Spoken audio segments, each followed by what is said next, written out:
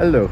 For today's video we're in the German city of Wuppertal. In this tiny little city hidden among the mountains you can find, if not the most, one of the most peculiar means of transportation in the world.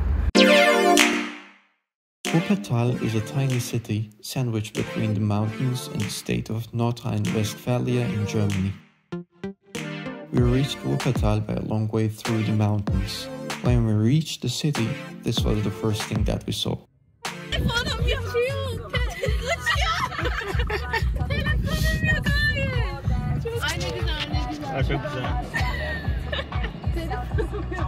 Well, you might be asking what's with this train, so let me briefly explain. At the end of the 1800s, Wuppertal was gaining tremendous popularity due to the ever-growing industry. The traffic problem that started to manifest itself in the city, mostly because of horses and carriages, was even noticed by Wilhelm II, the emperor of the period. Therefore, it was desired to establish a public transport system in the city.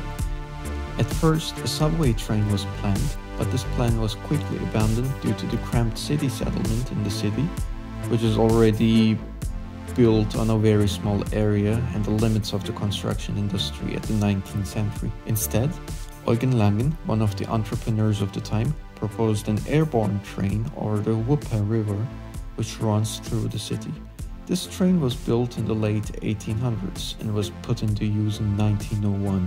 Yes, 1901. The flying train, whose travel time between one end to the other is approximately 30 minutes and is still in use today after more than 100 years and carries approximately 25 million passengers per year.